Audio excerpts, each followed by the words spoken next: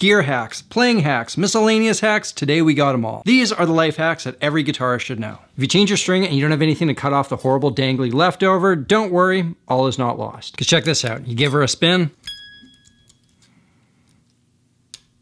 it's just gonna pop off. You know how you sound great when you're practicing in your bedroom, but terrible as soon as anyone else is listening? Two big things can cause this that you want to check. First of all, what are you doing with your breath? Are you holding it or breathing from up here? Because in doing so, it can send your body into panic mode, which tenses you up and makes everything harder. Secondly, there's a decent chance you're holding that tension in your forearm. Make sure everything from your fingertips all the way to your shoulder is completely relaxed. Loosen up, take a big breath. You got this, brother. One of my favorite soloing hacks is bringing in the sixth interval.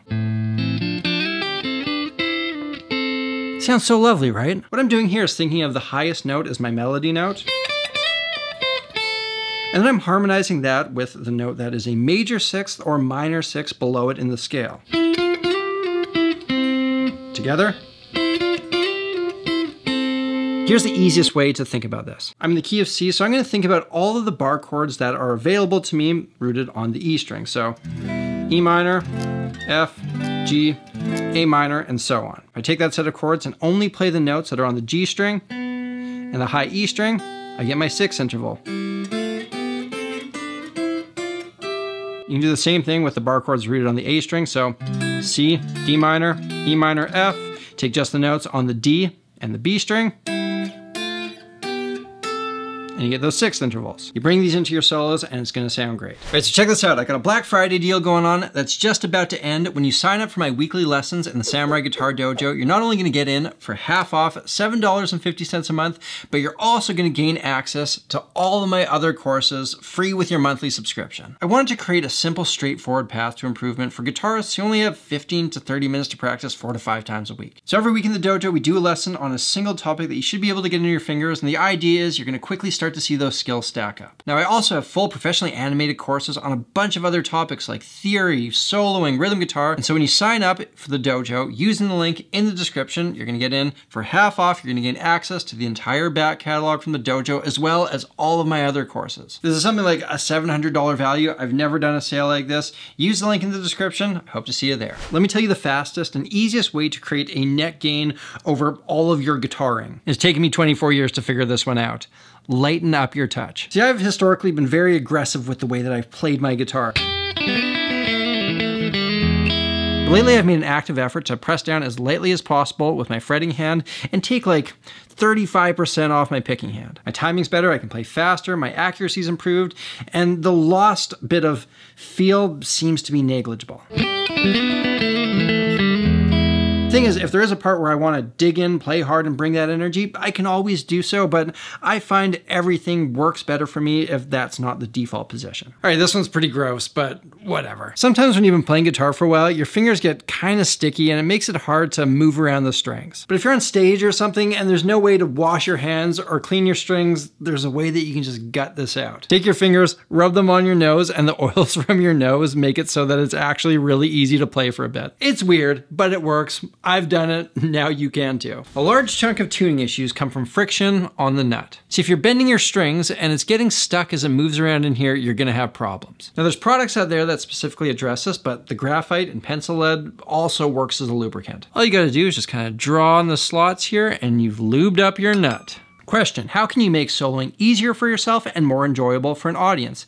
Answer, repetition. Taking one musical idea and stretching it as far as you can through repetition or slight changes to it is so much easier than coming up with a whole bunch of new musical ideas. And when an audience hears something like this, it gives them something to latch onto, something that they can follow along as you tell your musical story. And of course, there's a time and place to go off in every which direction, but when the ideas aren't flowing, just play the same thing a whole bunch of times and people will love it. So this is something that's been the bane of my guitar existence, but I've recently found a way to fix it. So when I'm doing a lot of string bending, my fingernail kind of gets pulled back from my finger and it's so painful to play after that. For multiple decades, this would happen every couple weeks and I would just suffer my way through it. But my life got so much better when I figured this out. If you take some crazy glue, apply it around the nail, and then use a toothpick to make sure it gets under there, and then hold it closed for a little bit.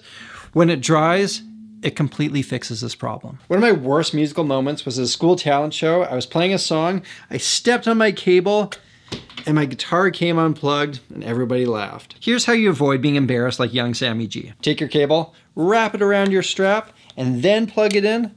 So if you step on it, it's still gonna stay plugged in. There's something you can do. It's not gonna be a whole lot of fun at first, but it's gonna get you a whole lot better on your instrument. Record yourself. You may be thinking, what's wrong with that? Recording sounds fun. But when you first start doing this and listening back to yourself, it's going to be like a magnifying glass on your problems. Even things that you didn't realize were a problem are going to become glaring to you. But you got to do it, and even if you're just doing it with your phone, you got to lock eyes with your problems to figure out what you need to work on. So say your guitar is tuned up, you put your capo on, and it's no longer in tune.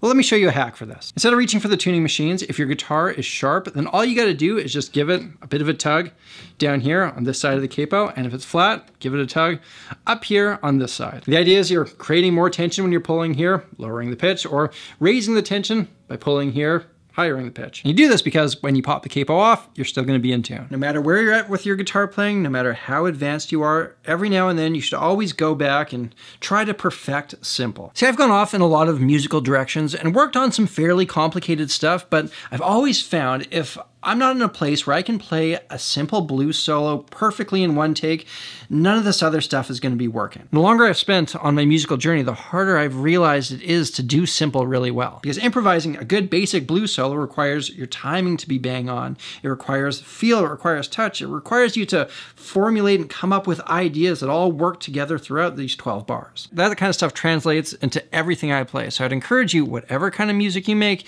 get to the roots of it and make sure you can do that stuff well. Here's how you wrap a cable like a veteran roadie. This is called the over-under technique, and what you do, take one end, put it in your hand, then go over top of the cable, grab it, twist it, make a loop.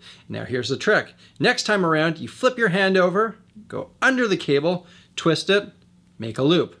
Back over, under, until you got the whole thing wrapped up. And the idea is, now when you unravel it, no knots. Now you do want to make sure that when you go to unwind things, your cable doesn't go through the loop first. If that happens, you're going to end up with those dreaded knots. But don't worry, there's an easy fix if this does happen. You find your first knot, follow the cable, put your hand through, find your next knot, follow the cable, hand goes through it all the way until you reach the end. And when you do that, you grab it, pull all the way through. Look at that. We are again knot free. And that is how you wrap a cable. All right, I'm gonna show you how to play a ukulele in like 20 seconds. You got your simple open campfire chords. When your cable's on the 5th fret, you can play those same shapes. Now imagine the thickest 2 strings on your guitar fell off. You can still play the bottoms of those shapes. That's how you think about a ukulele.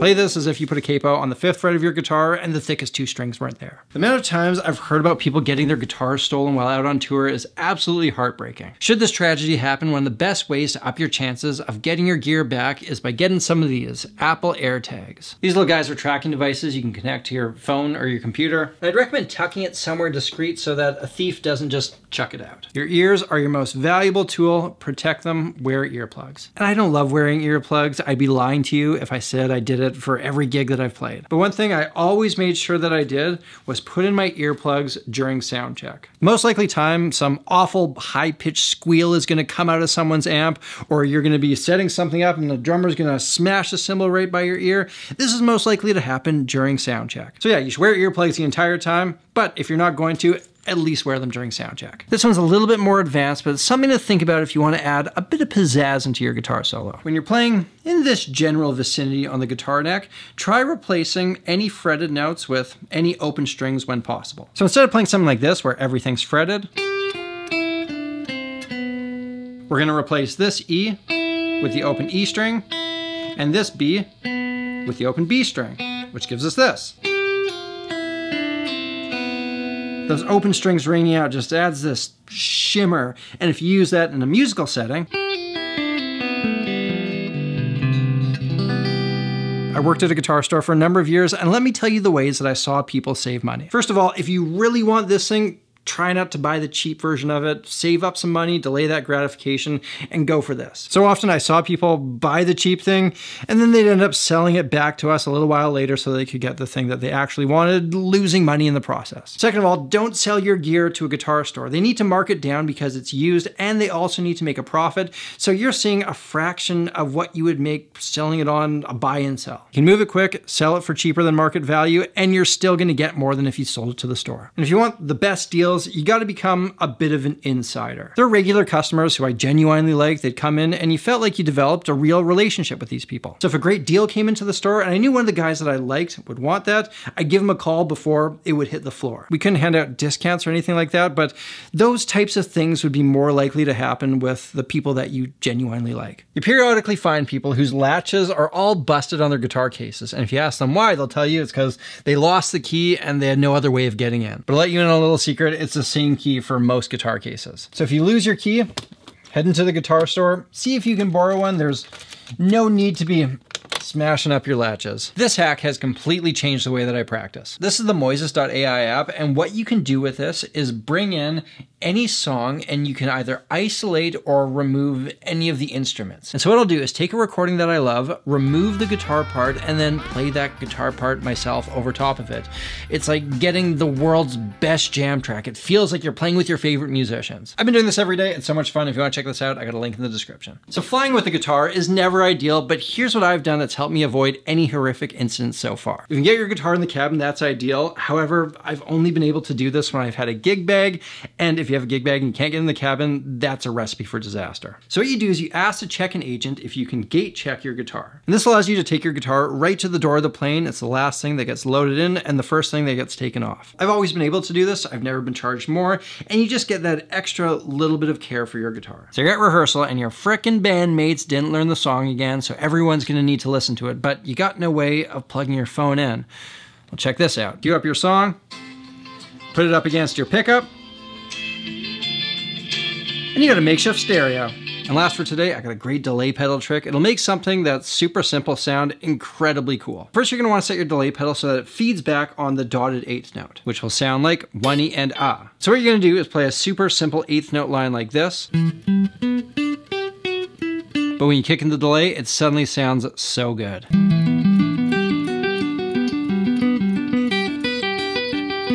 What's going on here? If this is your beat, 1, 2, 3, 4, and this is the off beat, 1 and 2, and these two beats are getting delayed by the pedal so that they play on these beats here. So now you're getting 1E and a 2E and. Your delay pedal is essentially turning this 8th note rhythm you're playing into a 16th note rhythm, and it sounds amazing. Ladies and gentlemen, there you have it. Those are the hacks that will help you get through existence as a guitar player. Remember, this is the last chance to get that Black Friday deal. If you sign up for my weekly lessons over at the Samurai Guitar Dojo, you're not only gonna get in for half off, but you're also gonna gain access to all of my other courses for only $7.50 a month. You can check that out using the link in the description. Thank you for watching. Until next time, look after yourselves, look after each other, look after the planet. I'm Samurai Guitarist, and I'll see you again soon.